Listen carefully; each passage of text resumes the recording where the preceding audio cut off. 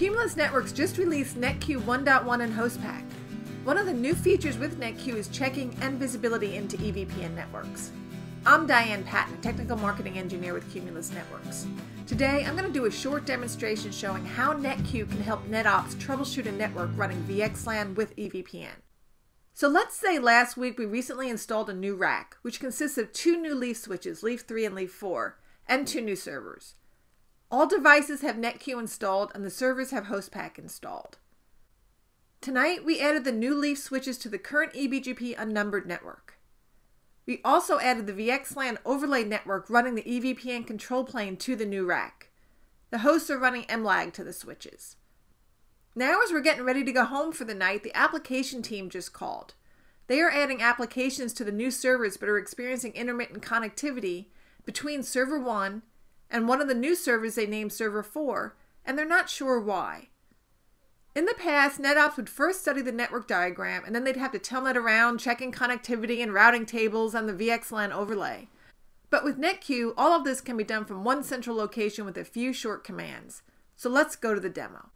As you can see, the apps team gave us access to server 1, so we will do all the commands from here. But this could be done from anywhere in the network, including the telemetry server console.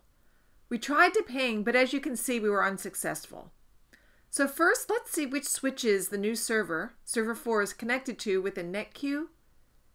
Server 4, show, LDP, uplink. So we can see it's connected to two new leaves, leaf 3 and leaf 4. Next, let's check the data plane to make sure that's okay. We know the MAC address of the remote server we are trying to access, server 4, so we can do a NetQ, trace, then the MAC address, and then we'll do it from leaf 2. So we can see here that we have dual paths through the network that traverses two spine switches as expected. The green is the VXLAN overlay, the blue is the VTEP, and the black is strict layer 2. So let's do the same thing from leaf 1, and that looks good. So next, let's check BGP with a NetQ, check, BGP, and we can see everything looks fine with BGP.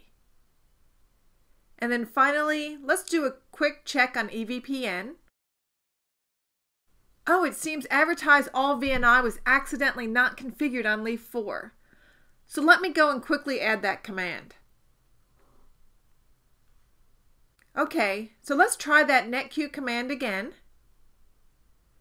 That looks good now, and let me try to ping again. And that worked. So as a resolution, the network engineer very quickly found the misconfiguration and could go home sooner. By not advertising the VNIs from one of the leaves, sporadic connectivity resulted for server-to-server communication between the racks, depending upon which leaf was used as a server's gateway. So in summary, NetQ along with HostPack supports effectively troubleshooting overlay networks on both the VXLAN data plane and the EVPN control plane. It will also check EVPN configurations to ensure that all is operating as expected. By deploying HostPack, all the troubleshooting can be done from the servers as well. We showed only one example of NetQ that made operations go much more smoothly, effectively, and save time, but there are many more. So schedule a free demo, download our demo on GitHub, or try it out on Cumulus in the Cloud today to see more. Thank you for watching and have a great day.